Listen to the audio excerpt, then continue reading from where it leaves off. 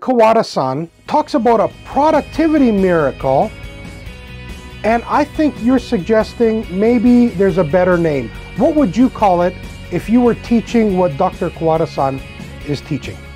Only miracle. Only miracle. The first thing that comes to my mind is this is the dream for every company, is to service the customer. Instead of working in a silo-based organization, let's cut through the organization, put the right people to serve the product which goes to the customer. Mm-hmm. We all know that there's a lot of problems in doing that. The first problem is probably people will say, that's not my job. Would you agree with that? First of all, you should teach your employee they are all responsible. They are all inside one boat. In the beginning, yes, I faced with this problem. When big and major customer complaint came out, everybody tried to put the ball on other field. That was not my job. Someone else is responsible.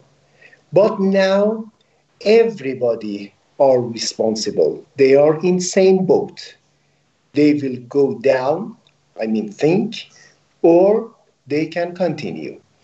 So in methodology of Professor Kawada, everything must start together.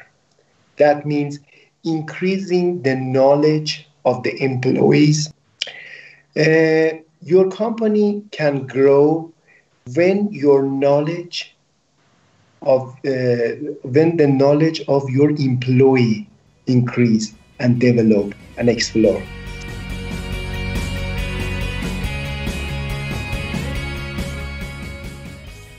So you should invest on knowledge or explore the knowledge of your company. So we have a methodology to teach to all employees what we need.